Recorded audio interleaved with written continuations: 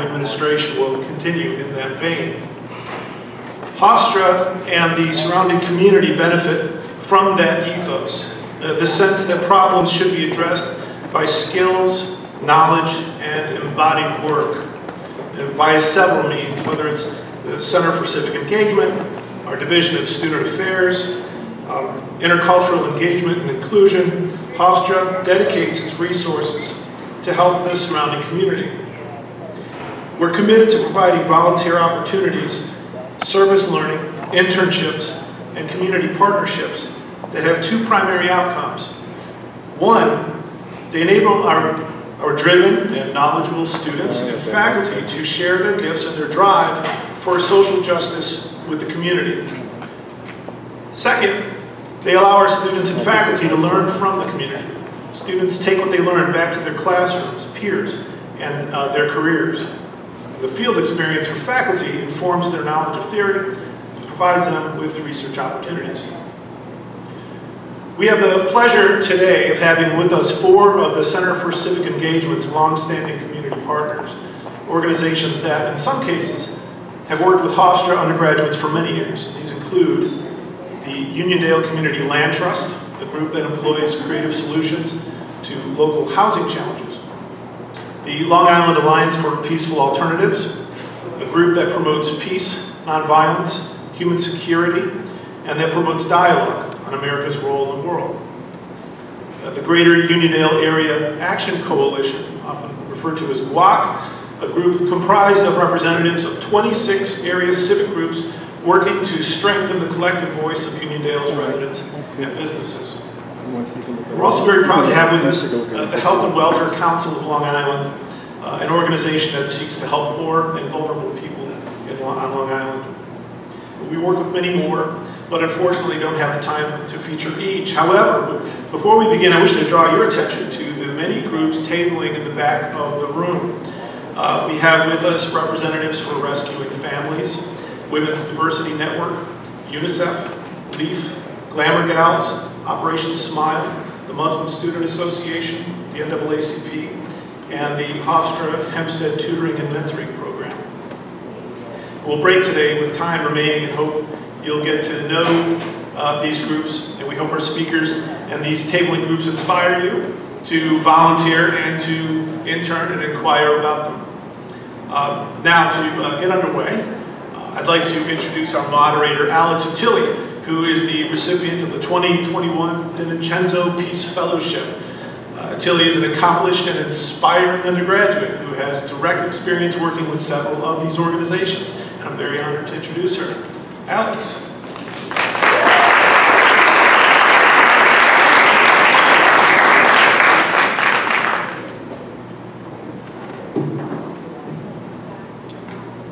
Good afternoon, everyone. I'm Alex. I'm a political science major with a double minor in both Spanish and Latin American Caribbean studies. And I have been so grateful to have been with CCE since the second half of my freshman year.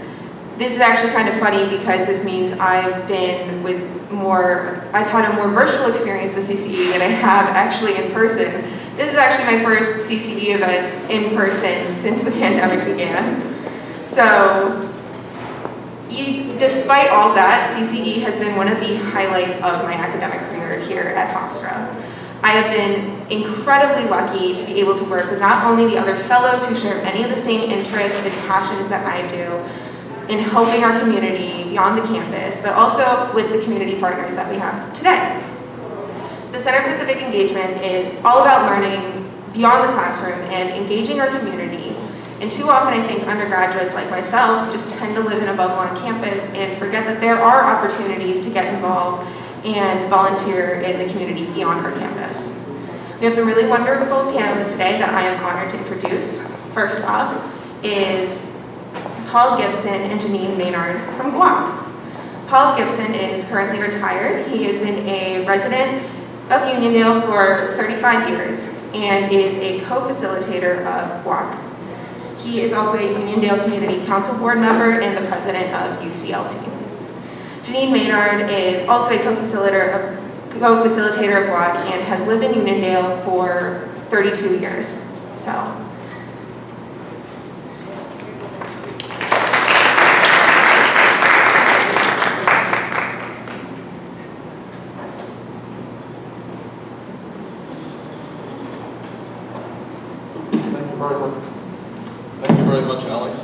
As she mentioned, we are an organization of organizations.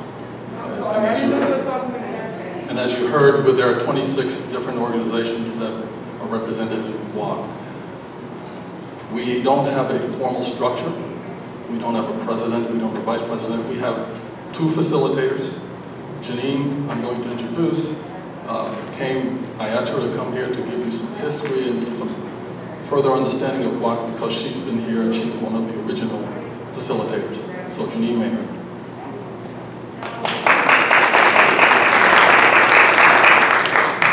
Good afternoon, everyone. First, I want to thank Hofstra and the inauguration of the 9th President, Susan Posner, for having us here today, and for the group who really recognizes the value and how important our work has been with our community. The community service has really formed what we've been capable of over the years. So with that as a start, I'd like to introduce who GWAC has been and where we're going. GWAC's mission was captured essentially earlier today, but it is to promote grassroots democracy and community development to change the context of economic marginalization and political exclusion. So GWAC began in 2009, actually with the development of community summits. And at that time we weren't known as GWAC, but it was right after the meltdown and housing crisis that hit our neighborhood after 2008. And we saw a tremendous amount of blight. And we also had heard about the development coming in around the Nassau Coliseum area. And we saw all the indications of splitting the community apart. And along with that, a new CDP showed up, designating the northern part of Uniondale with another name. And it really activated the community to begin to understand what was going on and what we needed to do. At the time, we were denied the opportunity to do community visioning. And when we fought for it, we were told we didn't have enough of a unified voice. So we developed these summits to pull our voice together and to understand we're all different organizations, we're all doing different things, but what do we hold together as important work to do? Greg Maney came in as our first keynote speaker, and he was invited back to be our second keynote speaker, and he stayed on and helped us develop the name of GWAC and our major points where we come together and we call them points of unity. So when we go forward into the community and we speak with politicians or other people, they know that when GWAC shows up, we show up on the basis of points of unity throughout the community where we have wide consensus on what's the most important thing. So this is a slide that shows him at work at one of our early summits, how active he was and how he taught us to document people's feedback and begin to have the conversations that let us set priorities and then develop an action plan. So in reviewing this, Paul said, good research produces good change. And that's been a lot of the basis of how we partnered with the university and our community to work together to understand our story and then to bring it forward to places of change. So we started out with 4 priorities back in the day, and that's developed to 8 priority areas. And each priority area is then served by campaigns or work that we do as small groups. And so we really cover a wide variety of topics, but most of it speaks to the fact that we have been a disenfranchised community, and we did not have a strong political voice. And we were not being recognized in places where we could draw down resources for change. And we were concerned for our youth and for the safety of our neighborhood. And also for the ongoing political definitions of how we would be moving forward as a neighborhood. So that slide is an example of early work in the neighborhood around change that comes with development. And here we were reviewing slides of what was going to happen along Jerusalem Avenue.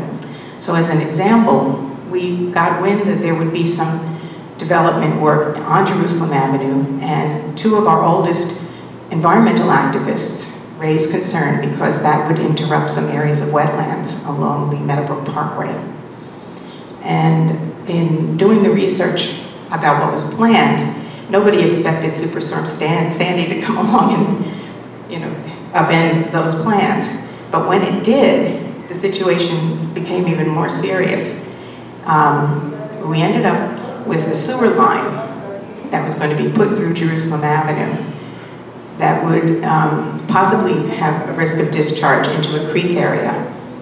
And in order to understand the risks and environmental questions, we partnered with Hofstra and a graduate student here, Mack, and he actually delivered one of our summits as a keynote speaker on the issue of water safety, CB4, and understanding the impact of certain types of sewer lines and where the leakage could be, risks of methane and other kinds of things.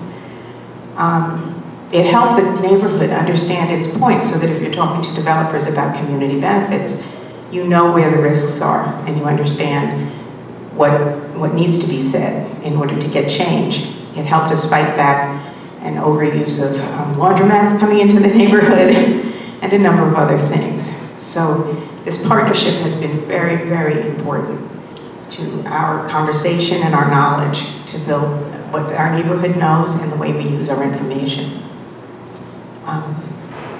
The slide just before, this is about the outfall, and this is some of his presentation that he did. So, a lot of the keynote work is to unify the definition of Uniondale. And after the 2010 census, where the top portion was carved off and they tried to get us to co-sign that, the community really rose up. And Greg Maney was key in leadership in helping us research and understand all of the points that needed to be brought forward. We were told we could never change this. And older members of our community had tried to change it for over 39 years. Well, it turned out we did our original research. We found the points of fact, we brought them forward, and we changed it. And in 2015, the resolution that is posted there was developed in the town of Hempstead, removing the name of East Garden City and retiring it for use in the town of Hempstead.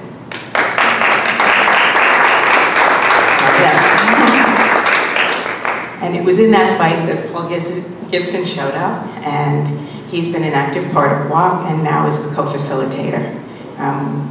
Greg Maney did pass on, and we miss him dearly, but we have carried forward in real tradition and in honor. And Paul has been absolutely wonderful. It's large shoes to fill. And part of it is that we all work a lot with partnerships. We learned how to collaborate, and we learned how to use information. So thank you Hofstra. Thank you for all the teamwork. Thank you for teaching us how to document and film all of the elements that bring talents forward and help us move our discussion. We've had help on the internet and all the skills that we need in order to be ready for action going forward. So I'm going to turn it over for some of the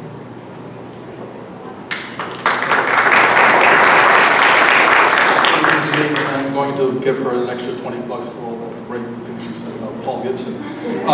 One of the things that she mentioned, though, is that we did research and we coalesced to try and get things done. And I wanted to move to the next slide, which gives you an example of what happens when you put together the community, Hofstra University, and the civic organizations. 2020 was a strange year, as we all know. We're all nodding, yes. In that year, they decided that this would be the perfect time to count to see how many people are around in America. And notwithstanding the fact that we were hiding, we were not in our places where we normally would be during the year. We were home, we were perhaps hunkered down someplace else, the census occurred. Well, Uniondale did not have anyone assigned to help, to assist with the government to count. And I guess WAC, through its organization, put in a proposal to get that kind of help, have a paid staff member, and our proposal was turned down for whatever reason, we'll never know. But the idea is that we coalesced and we organized ourselves. And what you see on the top of on either side where we show the flyer, that's the flyer that went out to the community through email and paper every week. showing a comparison of where we stood as Uniondale compared to Nassau County. Basically the rabbit in front of the dog race. And the idea is we were going to somehow or another not only meet, but try and do better than we did in 2010 when we did have people that were hired to help us out. And we did have money resources to be able to undergo and conduct campaigns. Well, long story short, as you can see, we trailed Nassau County to the very end, but I'm proud to say that Nassau County led the state, so we weren't doing too badly. What I wanted to show in the middle is the fact that it's small, but compared to, this is a actual count of self-enrollment. So as you know, the process is you get to do it yourself and somebody comes knocking on your door. In our community, we realized people knocking on the door probably has an adverse effect in terms of getting an accurate count, so we push to get the count done by people on their own initiative. We exceeded our 2010 percentage on self-enrollment through the efforts of our community. We exceeded, but at the same time, as Janine mentioned, good facts give you good arguments. Those two indicators in red show the two areas where we actually did not reach the 2010 goal. So guess what will happen? We monitored this all during the process. We put a lot of resources, a lot of energy to get that gap closed. We didn't quite do it, but those are the two leading areas the last time around. And by the way, after the self-enrollment, we continue to push in to get people to respond. So I'm confident, we'll see in the statistics that come out later on this month or maybe next, that we did okay in those two areas, but tracking it and using the kind of research gave us an opportunity to just concentrate and make sure that we showed up. And quite honestly, that flyer was done by a Hofstra student. Okay? We collected the data by just going to different resources, and we used our contacts. Those little words on the very top are all the organizations where it says 2020 census. Above there you'll see lines, you can't make it out. But those are all the organizations that signed up to distribute and encourage people to get their members to join us, to respond to the census. Next slide. How many people voted last year? Raise your hand. I'm glad to see that it's the majority. How many people voted from where they lived? How many people voted from Uniondale? Okay. We found out, thank you, we found out that 2020 was going to be particularly challenging, and we put together an initiative last year that said, okay, members, people in the community of Uniondale, we realize this is a bizarre year. Let's give you information about what to do to vote. And this was done by the lady over here on my right,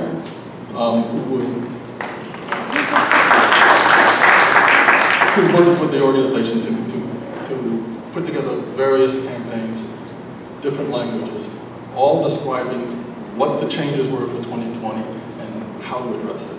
And that was the combination of Hofstra and the community. So the last thing I want to do is turn it over to let you hear from a CCE person to describe our last campaign, the most recent campaign. Lauren?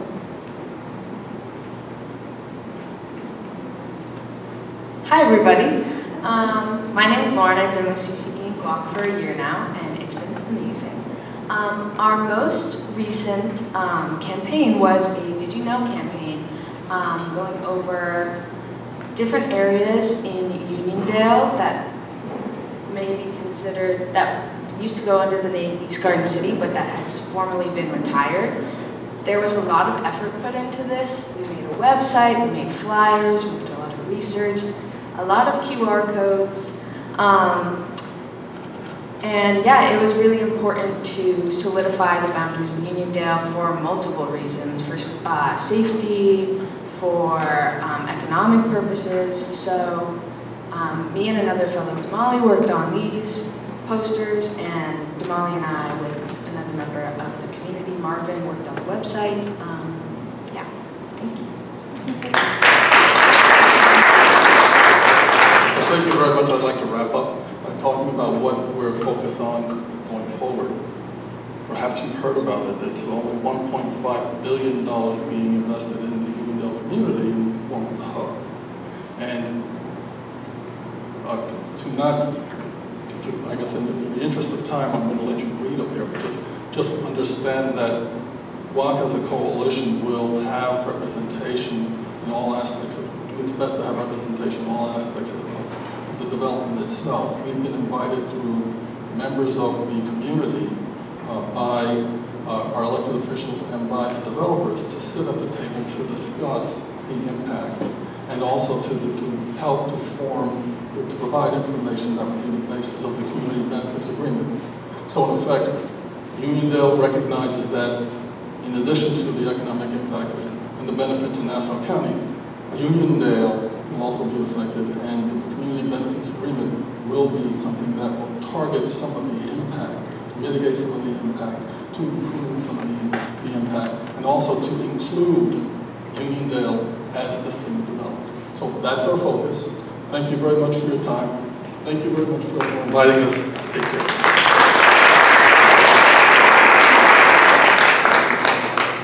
Thank you. So our next panelist today is Nicole Jean Christian from UCLT, the Uniondale Community Land Trust.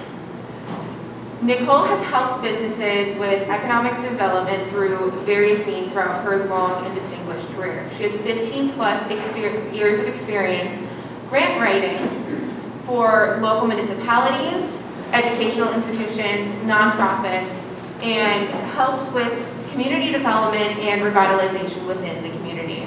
She has worked with the New York Department of Conservation, the New York Department of State, and many other institutions throughout the course of her career. Thank you, Nicole. Thank you so much. Good afternoon, everyone. Again, my name is Nicole Jean Christian. I'm the first executive director of the Uniondale Community Land Trust. I'm joined here with who I call our senior stateswoman, the lead of our dream team, our CCE dream team, Michaela Erickson. Just a little bit about who we are and what we do. As you know, the Uniondale Community Land Trust was started back in 2010 in the aftermath of one of the worst global and economic catastrophes we had ever experienced. After that period, and during that period, our community was left with scores of zombie homes, abandoned, foreclosed, and otherwise blighted properties throughout the community. We had one of the highest concentrations of zombie homes in Long Island. And we were the highest in Long Island, one of the highest in New York State. So 6,500 odd homes in Uniondale, and of those 6,500, over 400 were properties that were considered abandoned, were in foreclosure, and then we had about 60 or more that were in zombie status. So these were homes, as you can remember, you could walk down the street and seemingly out of nowhere, you would see this home that was dilapidated, blighted, seemed abandoned or foreclosed. And this was happening across the region, but specifically highly concentrated in Uniondale. And as a result of that, in response to this crisis, and you heard from Paul and Janine about the work with WAC, and as a part of this community-led effort, members came together and created a land trust, which allows the community to acquire these properties and transform them into permanent affordable housing. So the idea is for us to create home ownership opportunities for folks in the 70 to 80% median income. The median income for Nassau County is $126,000. So you're looking at someone that's making $60,000, $70,000 that can have the opportunity to own a home. The unique aspect of UCLT, which is really exciting for me and which made my job really rewarding, is that the UCLT started with community roots and continues to be community-led. So everything that we do is all from a strategy that comes from the community, and it keeps us really on the pulse of what's happening. We don't lose sight of what's really happening in the community because of that unique aspect. Our first home we were able to purchase right after our formation in 2017 on Macon Place. Michaela's going to talk a little bit about our first home buyer. Michaela did a wonderful job documenting our first homeowner's journey from being a renter to owning a home in Uniondale. It was really exciting. We have 2 more homes in the pipeline, one on Uniondale Avenue and one on Byrd. Uniondale Avenue is going to be unique unique. It's going to be a modular home. It's a little bit of a smaller footprint. We are going to have some seriously beneficial, environmentally sustainable components. Geothermal HVAC, solar panels, an EV charging station. So we believe that sustainability is also affordability. We don't believe that environmental sustainability is limited because of whatever your income may be. So that's something we're very excited about. And then we have a partnership with the Hempstead Community Development Agency to also bring a home on Bird, 40 Bird in the Hempstead area. So we're very happy about our strategic partnerships that we have with the community and with Hofstra University. So I want to just take a quick moment, that's why I went through who we are and what we've done, and talk a little bit about our strategic and relationship with the CCE and internship team. Michaela came on and she became, like I said, I consider her our senior stateswoman. I consider her a lead at this point as far as what we're doing moving forward with our image and our presence in the public sphere. And I'm going to give her a moment now to just talk about where we're going from here and some of the things that she's going to do as she rounds out her educational journey.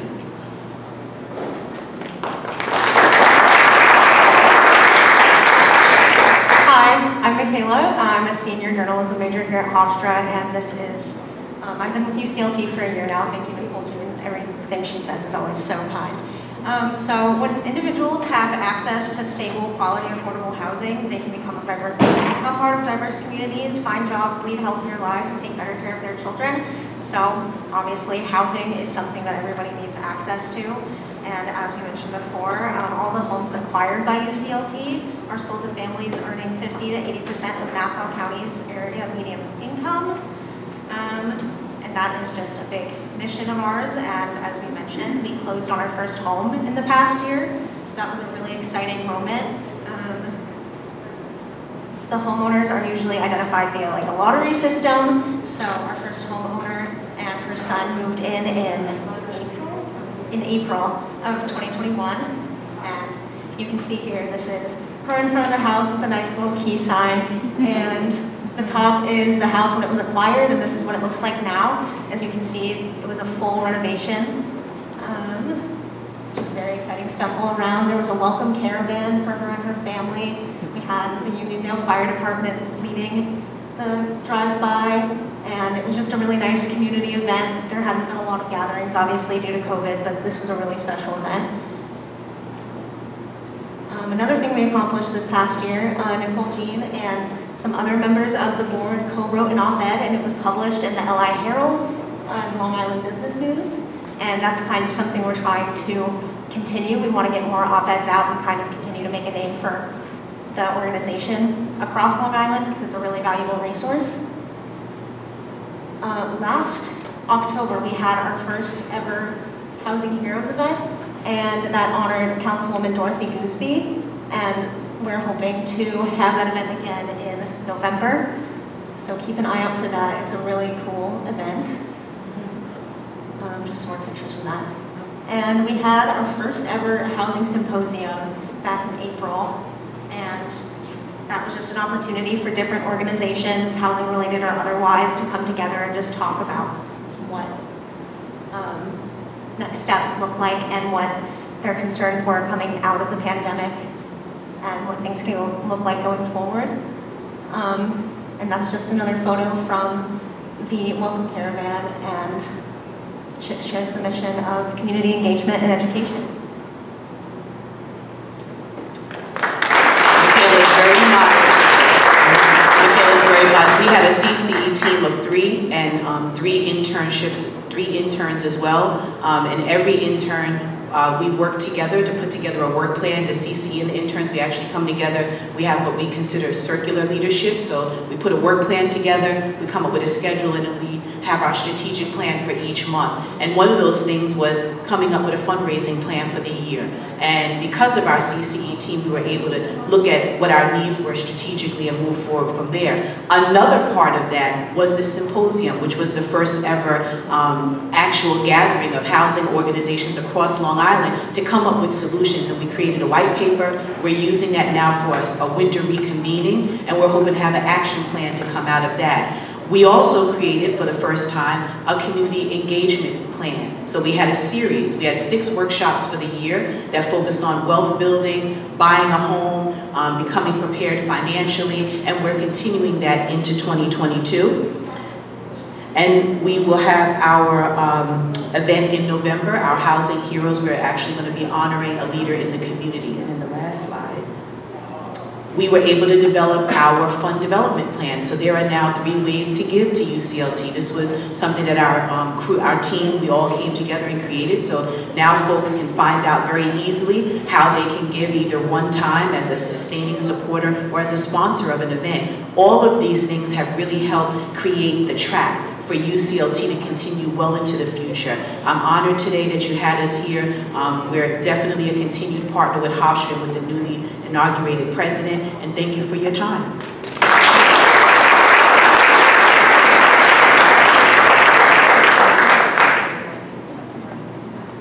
So, thank you so much. Our next panelist today is Kirsten Bartolota. Kirsten is an attorney and the Client Services Manager at the Health and Welfare Council of Long Island, which is actually my community partner from last semester.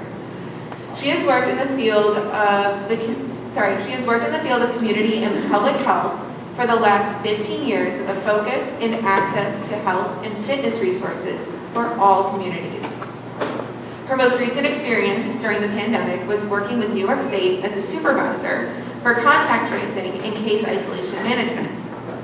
She is now working with the Health and Welfare Council of Long Island, building new programs and motivating staff to be a part of making positive changes in our Long Island communities. Thank you, Kirsten. Thank you, and thank you for having me. It's a great program. So I work for Health and Welfare Council of Long Island. We have been in existence for 75 years. And I want to tell you about our core values. So our core value is to assist the underserved, the in need, the vulnerable people in our community with a goal to bring equity and access to all of Long Island residents. And you can see we serve a lot of different groups. We have seniors, recent immigrants, people of color, veterans, people with disabilities, and female-headed households with small children are some of the groups that we serve. So when we bring somebody in, I know we were talking about, interns and fellowship and our relationship with Hofstra. We bring in people, we bring in interns, we bring in fellows, we bring in employees. We always ask this question: what is your definition of social justice? And that's what we are about. So we want to see what people feel about that when they start working with us. And we do have people that say, I don't know what that means. And that's okay, because not all of us come from a background that is always relevant in their everyday lives in the beginning. So we can sometimes have to explain it. And the definition that we use is on the screen.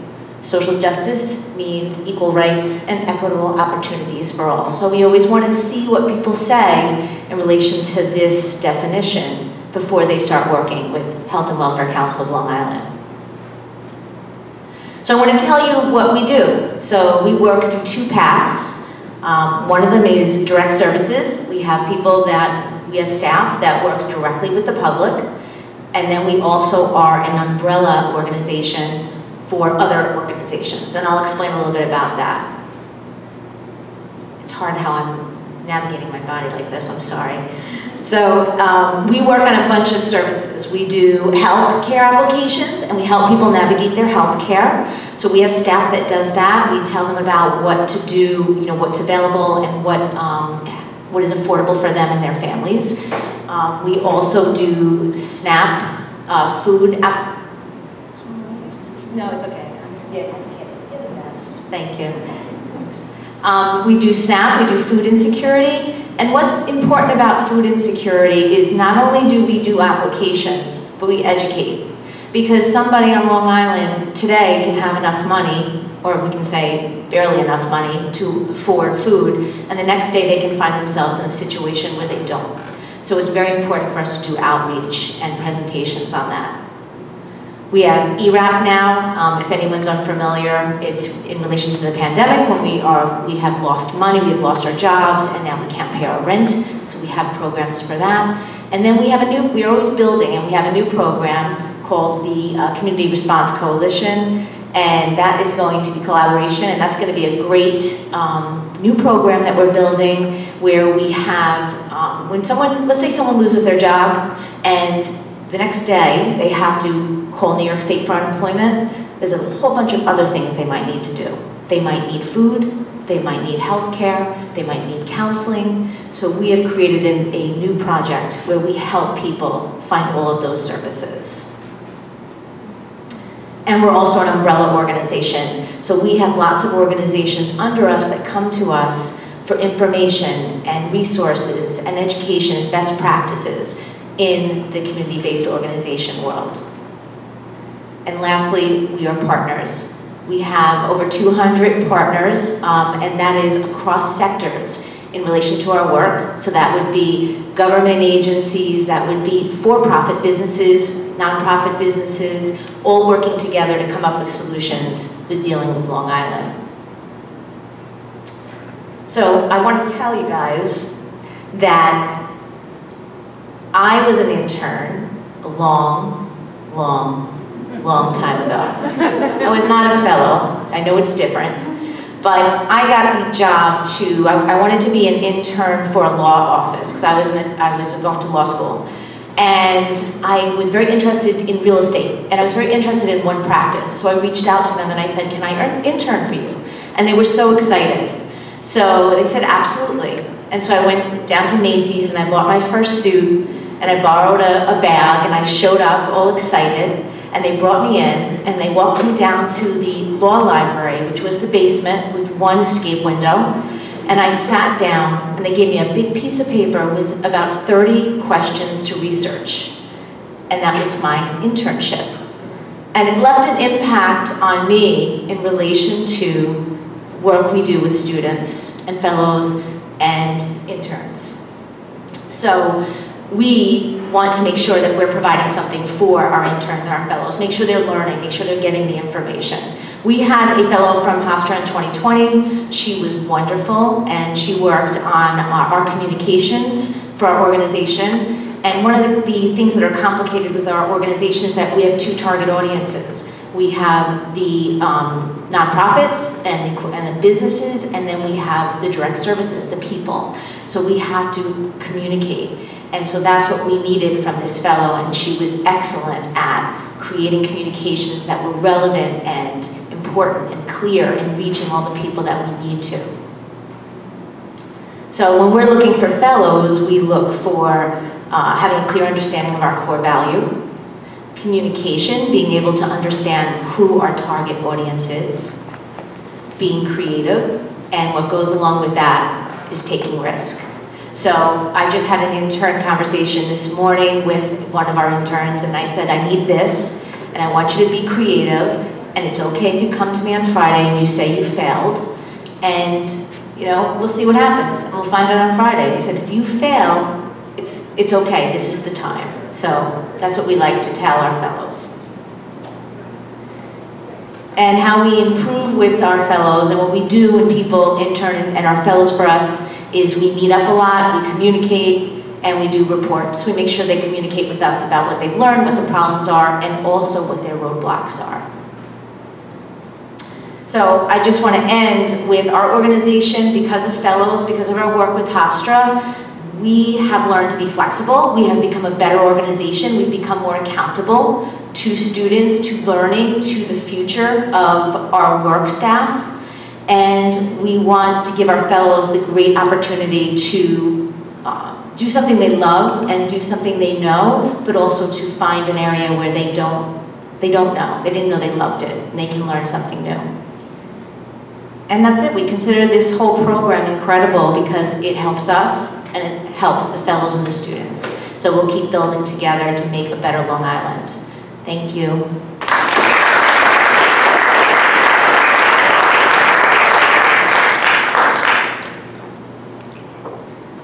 Thank you. Our next panelist today is Margaret Melkonian. Margaret Melkonian is the Executive Director and a founding member of the Long Island Alliance for Peaceful Alternatives and is the downstate co-chair of Peace Action New York State. She served as a coordinator of the Peace Fellows program at Hofstra University. She also was the vice president of the Hague Appeal for Peace.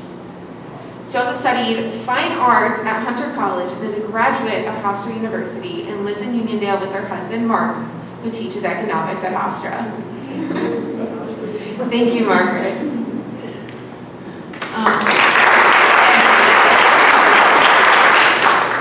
Hofstra is like coming home. And I'm really grateful for being invited for this panel, but also it's home because I work with Paul, Joyce, and Nicole, and because we live in Uniondale, Marty and I, and raised our children in Uniondale. We've lived in Uniondale for 50 years, and Marty has taught here at Hofstra for 55 years. So Hofstra is home.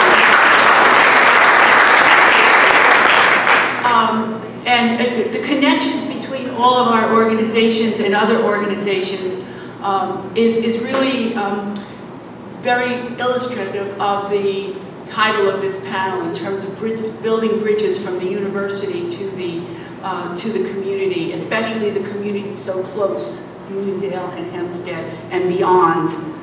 The Alliance was founded right here at Hofstra University in 1985 on the 10th floor of the library. Organizations on Long Island, and that was at the height of the Cold War, and organizations on Long Island were already meeting informally throughout the early 80s, looking at the issues of the possibility of nuclear war, what was going on in Central America. Groups like Physicians for Social Responsibility, League of Women Voters, Uniondale Hempstead Freeze Committee, the Rockville Center Citizens for Survival, and also in Port Washington, War Resisters League, both in Nassau and Suffolk, but we met together in a formal way. So in 1985, on the 10th floor of the library here at Hofstra, peace and religious and civic and social justice groups came together to create a professional peace institution, to have a visible presence on Long Island, and to develop long-term, meaningful relationships with the other sectors of the Long Island community. We were called the Long Island Alliance to Prevent Nuclear War, because that's what we could agree on. With the end of the Cold War, people thought we would go out of business. I'm in the peace business. That's how I describe myself. And we, at a meeting, renamed ourselves the Long Island Alliance for Peaceful Alternatives. And our mission has been, because foreign policy and nuclear war, or how our money is spent, what the national budget is too important to be left to the guys in Washington or the guys on television. It really needs to be embraced by ordinary people like you and me. And so our mission was to educate ourselves and to educate Long Islanders about national peace and national security issues, and to encourage a dialogue. One of the first things we did as the Alliance was several town meetings. What is national security? How do we define it? And we had gatherings that looked at that.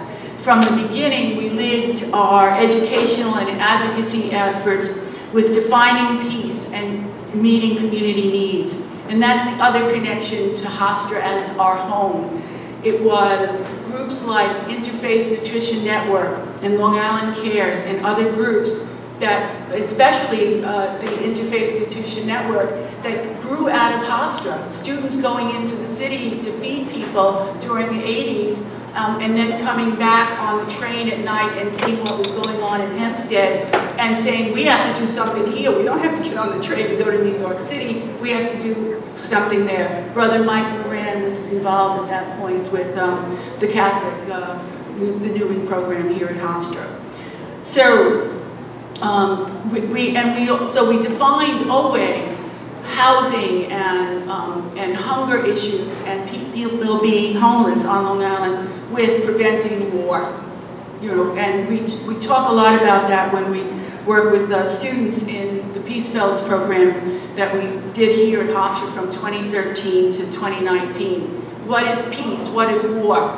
If we did that right now, that exercise, we can all come up with the bombers and the explosions and what war looks like. But when we ask what peace looks like, it doesn't seem real. It looks like a sunflower, or it looks like it's, and as I think Jane Addams or someone, one of the Nobel Peace Prize winners said, peace is not just the absence of violence, it's also the presence of justice. So when you look at peace, what is it? Peace is healthy babies. Peace is clean water. Peace is people having good paying jobs. Peace is having our children grow up in a world without war. So the Alliance has been grateful and has gained so much for being a community partner with the Center for Civic Engagement for so many years. We've promoted community involvement in Hofstra's programs, including the lecture series. There's going to be one next week with Daniel Ellsberg. It's a virtual program, so no one has an excuse to miss it. So, and there's some flyers in the back. We've also involved students and the community in the 3 presidential debates with Mario and other folks as well. As I said, from 2013 to 2019 in the spring semester, we, with the CCE, coordinated and collaborated on the Peace Fellows program. And the Peace Fellow program for those years brought students together to examine U.S. role in the world, to engage and learn skills in civic deliberative dialogue, and to look at how they saw the world and what events brought them to that. And one of the outcomes, I think, of the Peace Fellows program that we're really proud of, with faculty like Andrea Lagresco and Marty and Mario and Mike DiNcenzo, and I'm going to leave somebody out, so please forgive me. But several of the faculty, there was strong support for that Peace Fellow program and bringing people in. And those students, over 70 of them, went out into the world, into peace and social justice and law schools and other places, and continue to do the work that they began to think about when they came together for those weeks in the program. And one of the outcomes that I'm really pleased about is the development of the curriculum for the Peace Studies curriculum, and also for the Peace Studies minor at Hofstra. And Andrea and I brought some materials back there about the Peace Studies minor and also for the Center for Civic Engagement course. For the Alliance, and I know it's like a leap, right, to go from the zombie houses in Uniondale that we know well, and the gas stations that were empty so long on those corners, and all of those meetings that we attended together about how we're going to deal with that and what our vision for the community was, and to organize and get strong enough so that there was enough power for the politicians to say, we've got to pay attention to these people in Uniondale. And you know that communities around Long Island are doing that as well. Our current work connects all of that stuff when you think about the role that Center for Civic Engagement and the young women and men that work with us in terms of how do we get the message out that there's connections between war and what's happening right here in Uniondale or in Hempstead. The connections. I mean, Martin Luther King told us during Vietnam that, and we know it now too with the endless wars, that the bombs that are falling in Vietnam are falling here at home. You don't just have to drop a bomb on somebody to kill them, you just don't have to feed them, or you don't have to educate them, or they don't have to have a strong job. Last spring, Margaret Engel, who graduated this year, worked with us on a project called Move the Money Campaign. And what that did, and I brought flyers, and I didn't bring slides, but I brought flyers that are in the back. It looked at, you know, how the money that's being, our taxes are in Hempstead, how they could be used instead. You know, people could receive unemployment, we could have coronavirus vaccines, we could have masks, we could have more elementary school teachers. There's a trade-off, and that's what peace and war does. If we invest in peace and we invest in war, or do we fund war or do we fund peace? And peace looks like those things. It looks like education, it looks like housing, it looks like good paying jobs. And it looks like preparing to deal with climate change and the pandemics that we're facing right now. Margaret did these wonderful graphics. Here's one of them. I should have had it on a big slide, but she did all of these things. It's just showing how, make believe I'm in kindergarten. And it was a trade-off. If we spent money here, we're not spending it there. And it's a 10% cut in military spending, but it's also just, even if you weren't going to cut it, how could our taxes be used instead? And we looked at Uniondale, Hempstead, other communities, Nassau County, and Suffolk County as well. There's opportunities now. Barbara Lee asked us to do that last week when in the House and in this, they were considering the National Defense Authorization Act. We need to know this stuff. And it's a pain, I'm telling you, looking at all this stuff and the amendments and all of that, and who votes and how votes. But we pay very much close attention to how our congressional delegation and our 2 New York senators are. But we need to hear the call, I think, of Barbara Lee and take this moment to reimagine national security and to pay attention to how the money is being used in 2021 and in 2022, because the NDAA, National Defense Authorization Act, is about the 22 budget. And the war in Afghanistan just ended, right, the end of August. And there's money that was appropriated in both those budgets, 21 and 22. Where's that money going to go? And is it going to go for more weapons? Is it going to go to continue the wars in other places, even though the war has ended in Afghanistan? We need to be involved in those kinds of decisions. Is it going to go to, as I said, to more weapons? Is it going to go to meet the needs of communities like Uniondale and Hempstead? Is it going to assist Afghan refugees? One of the most wonderful things about the Center for Civic Engagement has been student involvement and this collaboration we've had over so many years. The fellows, throughout our experience, and many of them, the CCE fellows, they bring skills to our work, things we didn't even know we needed, because they bring creativity and energy and ideas. They're looking at the world in a different way sometimes than we are, and we can learn from each other. So it's a collaboration. They've been creative and inspiring, and especially now in this time of pandemic, Margaret and I worked on a lot of this project of the Move the Money campaign with weekly meetings and monthly meetings. She and I had weekly meetings, but monthly meetings with our partners, other groups around Long Island. But especially at this time of pandemic when we're all developing new skills like Zoom meetings and webinars and social media, these CCE fellows have been invaluable. And it's important to honor our commitment to this next generation, and we're doing that with our collaboration with Center for Civic Engagement. And I'm really happy that Alex is here because she's going to work with us this semester as a fellow, and she also had she did it during the pandemic in 2020 on campus as well. So thank you very much.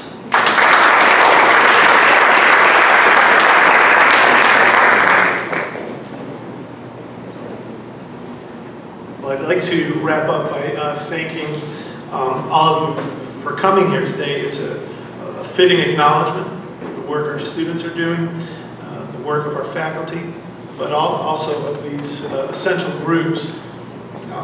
Our actions are necessary to make our community and Long Island better and stronger. And this is also a proper way, I believe, to welcome our new president to recognize what we do and what we value.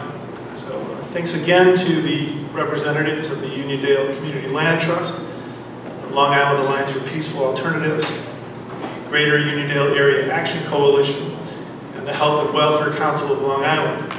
Now, I want to remind everybody that we have a number of groups in the back tabling, and we designed this event so that the event would end early, because these groups are groups that you can find volunteer opportunities with. We have a couple of groups from off campus who are here that seek volunteers. There are good service learning opportunities, internship opportunities.